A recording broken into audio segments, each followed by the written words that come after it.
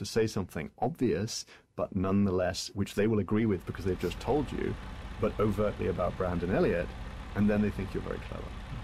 Well, now I'm just questioning this whole interview. Nah, I haven't had the opportunity to do it. You know, getting back to your father's family, his mother ran away from the family, abandoning him at 5. Do you think that it was hard for your father to figure out how to be a parent himself because he had no good role models? Like, I mean, it seems like he was a very loving dad, but like he had to sort of figure it out from scratch. I think that's true. I mean, I think he had bizarrely good role models who were not his parents. He had teachers, he had aunts, he had his Irish grandmother, he had these kind of people who stepped into those roles. Half of them were kind of con artists and chauffeurs and dancing girls, but they, you know, but they did the job because it was there and they were decent people. Decent people, but crooks some of the time, you know, but not, you know, it's possible to be a crook and not be one. So, but yeah, he had to make it up. But then I think, I mean, I'm a parent now. You always have to make it up. You know, you said that your father was haunted by his father. And he tried to figure out what to make of his father through his writing. And I was wondering that in some ways, if your father haunts you not as an unwanted spirit, but because you chose to become a writer, because he has such a presence as a novelist. Like when you're writing, do you sort of see him looking at your work over your shoulder?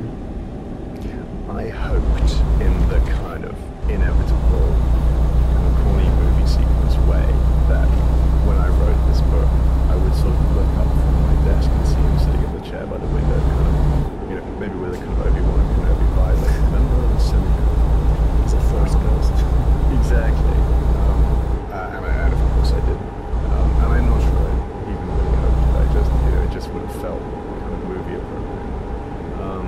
But what I got instead was the companionship of occupying the space that he occupied, the business of standing and holding the levers of the smiling machine, moving them around.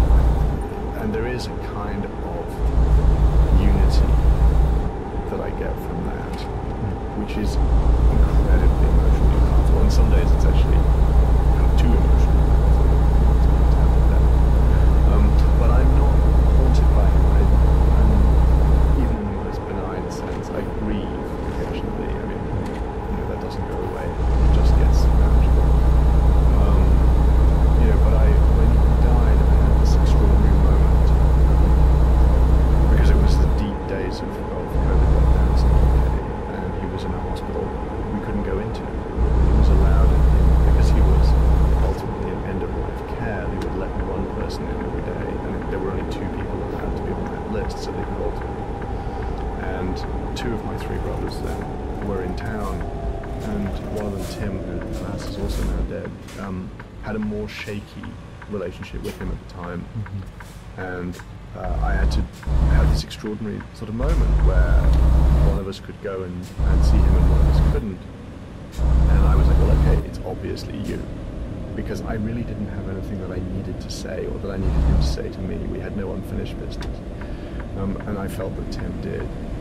And he went in and they held hands. I don't know whether they even spoke, but it mattered to Tim. It was important. And I hoped that the next day they would bend the rules for me because there was, you know, anything was possible in that moment if you asked nicely enough, because it was obvious what was happening. And then he died at 9 o'clock that night. And obviously, on the one hand, I wish I could have kind of said hi and bye one more time, however awful that would have been. But I also don't regret the decision one second, because there was nothing outstanding between us. And your brother Tim passed away a few years after that. Yeah, he died by ridiculous medical accident. I mean, not in a hospital situation. He had a pulmonary embolism, I think, right, and died on holiday. So, you know, that, yeah, it was a rough few years. Well, we need to take a short break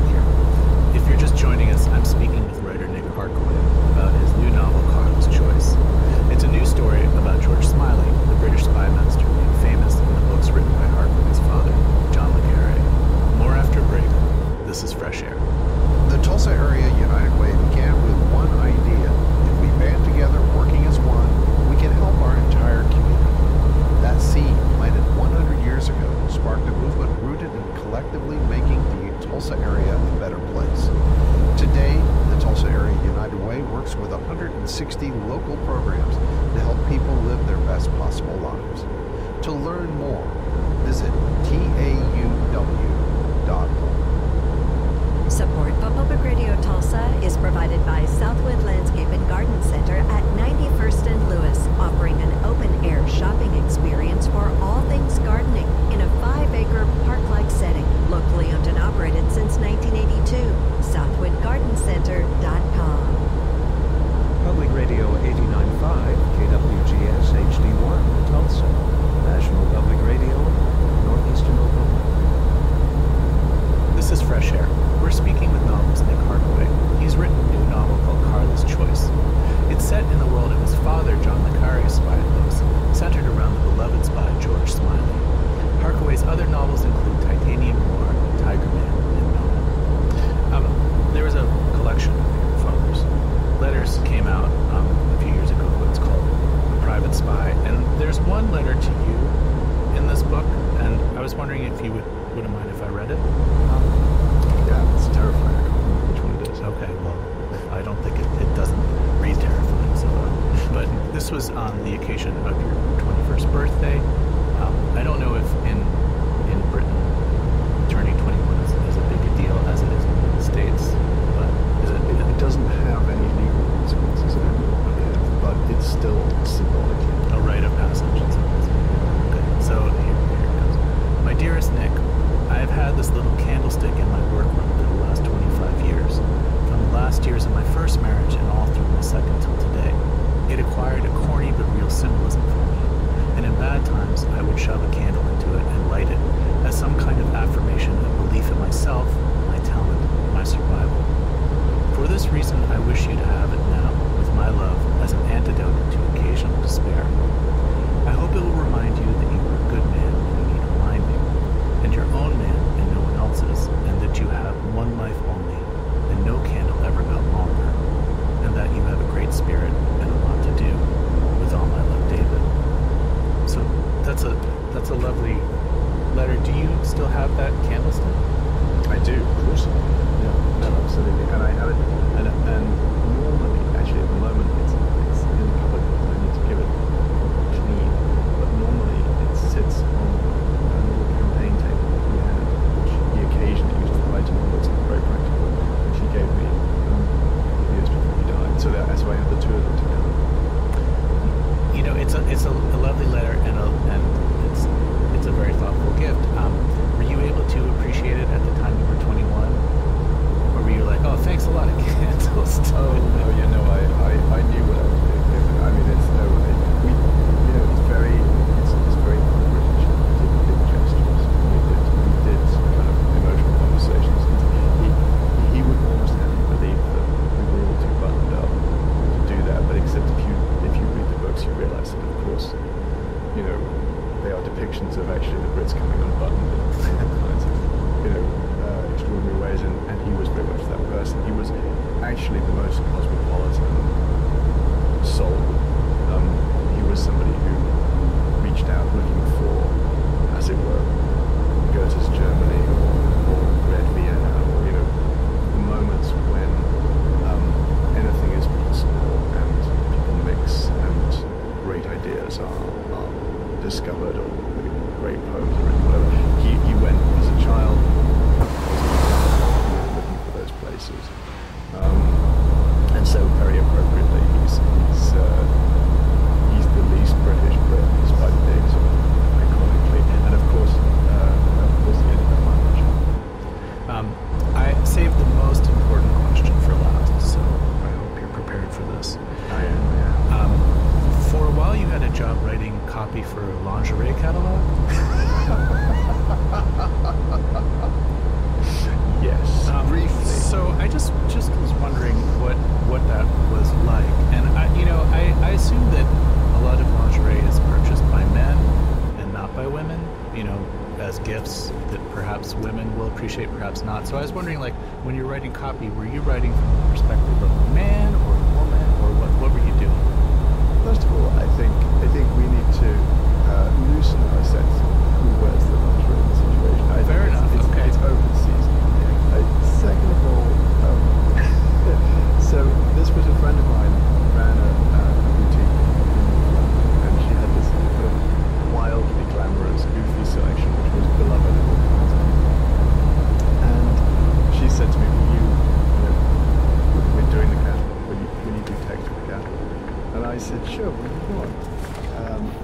he had created this extraordinary character, Miss Lala, who was the kind of muse of the critique, and she wanted it all written in the voice of Miss Lala.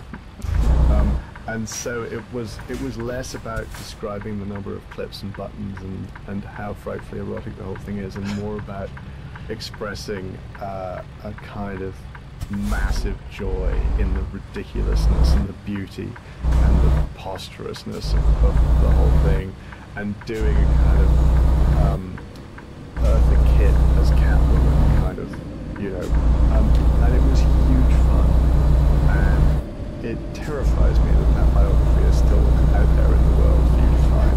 Can you channel a little Miss Lala for us? I honestly can't. I can. Sounds like the J. Peterman Catwoman from Seinfeld. Yeah, but no, it was kind of, oh my darlings, for me to understand the sheer iridescent beauty of this place. It makes me feel so divine. And of course, except that it was quite fruity, and I'm not sure what we're allowed to say, but, it was not very much. No, exactly.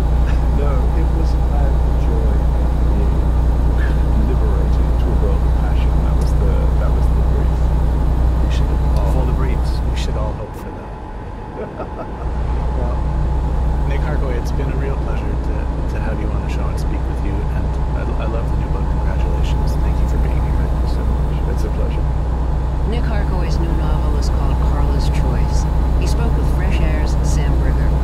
Tomorrow on Fresh Air, our guest will be painter, sculptor, and filmmaker Titus Kaphar. He'll talk about his directorial debut, a new movie based on his life titled Exhibiting Forgiveness. It's about a celebrated painter whose world unravels when his estranged father, a recovering addict, suddenly reappears in his life. Hope you'll join us. To keep up with what's on the show and get highlights of our interviews, follow us on Instagram at NPR-FreshAir. Fresh Air's executive producer is Danny Miller. Our technical director is Audrey Bentham. Our engineer today is Adam Staniszewski. Our interviews and reviews are produced and edited by Phyllis Myers, Anne-Marie Baldonado, Sam Brigger, Lauren Krenzel, Teresa Madden, Monique Nazareth, Thea Challoner, Susan Yakundi, and Anna Bauman. Our digital media producers are Molly Seavey-Nesper and Sabrina Seward. Roberta Shorrock directs the show. Our co-host is Tanya Mosley. I'm Terry Gross.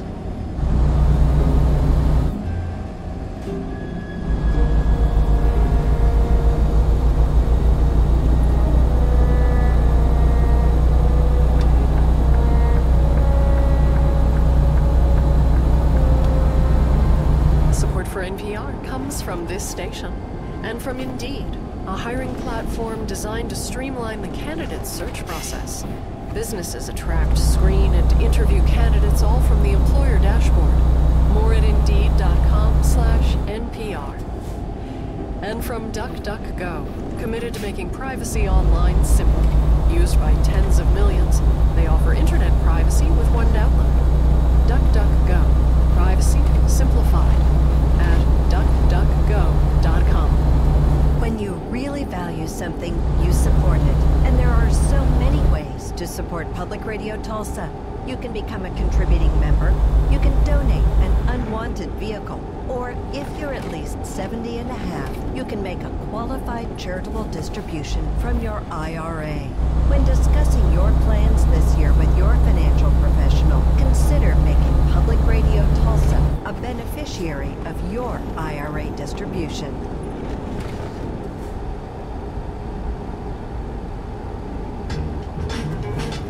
There's a new arena here in Los Angeles using facial recognition for almost everything, about which, marketers have to really think about, okay, I can do this, should I do this, how do I do this so that people really welcome it rather than feeling like their personal space has been invaded. I'm Connor Risdall, a new tier of technology next time on Marketplace. Tonight at 7 on Public Radio 89.5. Support for Public Radio Tulsa is provided by Grand Mental Health, offering options for mental health support and addiction recovery in Oklahoma to help change lives each and every day. Information about services and programs is available at grandmh.com. Public Radio 89.5, KWGS HD1, Tulsa.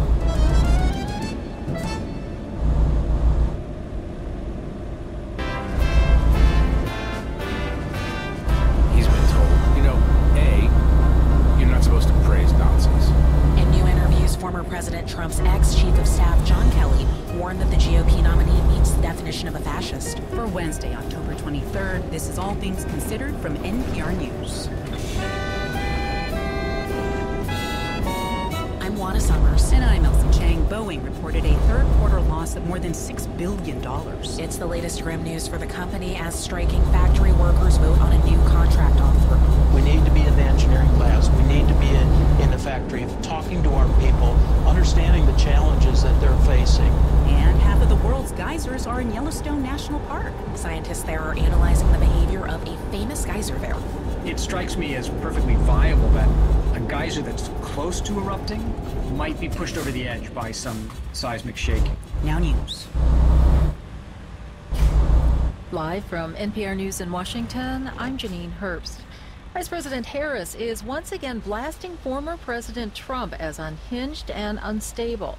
Speaking in Washington, D.C. today, Harris says Trump's former chief of staff, John Kelly's comments to the New York Times that Trump made admiring comments about Hitler offer a window on who Trump really is. It is clear from John Kelly's words that Donald Trump is someone who, I quote, certainly falls into the general definition of fascists, who in fact vowed to be a dictator on day one and vowed to use the military as his personal militia. Kelly, a retired Marine general who was Trump's longest-serving chief of staff, is the highest former staffer to publicly denounce Trump. The Trump campaign says it's not true. And with less than 2 weeks to go to the elections, both presidential candidates are once again campaigning in swing states tonight. Harris will be in Pennsylvania for a town hall on CNN, and Trump is in Georgia today, attending a faith-themed town hall in Zebulon this afternoon. The rally in Duluth, Georgia, tonight. Defense Secretary Lloyd Austin says North Korea sent troops to Russia. They may be headed on to Ukraine to take part in the war there. And here's Greg Myrie reports Ukraine's been warning of such a move in recent days. Austin says the U.S. now has evidence North Korean troops recently arrived in Russia. He says the U.S. is still trying to determine if those forces will soon be sent to Ukraine. Austin spoke to reporters in Rome following a visit Monday to Ukraine, where he promised additional U.S. military support. Ukraine has been saying for days that 10,000 or more North Korean troops were in Russia and headed to Ukraine. Austin says if this is accurate, it suggests Russia's war effort is facing increasing difficulties. Russia has sent large numbers of troops into Ukraine, where they've suffered massive casualties. Greg Myrie, NPR News, Washington. The government is ordering Apple and Goldman Sachs to pay $89 million for failures related to the Apple Card. NPR's Laura Walmsley has more.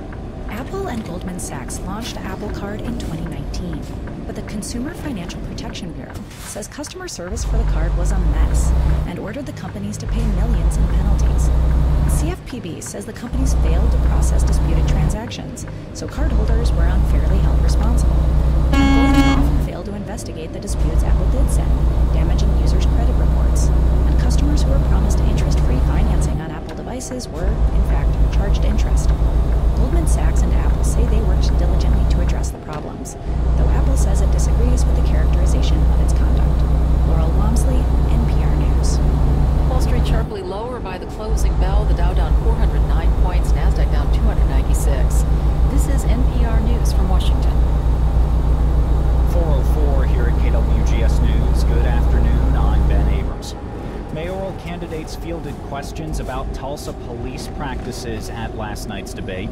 In a question to the candidates, Oklahoma Eagle managing editor Gary Lee noted black Tulsans are subjected to far greater arrests and uses of force than white people. Candidate Karen Keith said she'd use her relationships with Tulsa's police chief and the Fraternal Order of Police. I will be working hand in hand with them to make sure that these discrepancies are addressed. Candidate Monroe Nichols said officers need to build trust with Tulsans to lower the racial disparity. We really have to get back to the community policing. We have to not only hire more officers, but also make sure those officers are really part of the community. listen to the full mayoral forum on our website, publicradiotulsa.org. We must note the University of Tulsa hosted the debate and holds the broadcasting license for this station. The downtown Tulsa Farmers Market is going to the dogs. Tonight, the iconic Oscar Mayer Wienermobile will be making an appearance until 7 o'clock at Chapman Green. Hot dogs from the Smoke Boss will be on offer. Your pup is invited too. Next week marks the final market of the season with a Halloween theme. Costumes are encouraged and prizes will be awarded for the best outfits for adults, kids, and pets. For more details, visit downtowntulsa.com/market. This is KWGS News on Public Radio 89.5. Support for NPR comes from NPR stations. Other contributors include EBSCO, supporting open source technology and making open platforms possible for libraries of all sizes. Learn more at ebsco.com. And listeners like you who donate to this NPR station. A burn ban is still in effect in Tulsa County as well as some surrounding counties due to dry conditions. Tonight we'll see mostly clear skies with a low around 63 degrees. Tomorrow we're back up into the 90s with sunny skies and a high near 91. Wind gusts as high as 30 miles an hour. Tomorrow night a 20% chance of showers and thunderstorms after 10 o'clock. Otherwise mostly clear with a low around 65 degrees. Friday, more sunny weather expected. This is All Things Considered from NPR News. I'm Elsa Chang in Culver City, California. And I'm Juana Summers. Here's a quotation. I need the kind of generals that Hitler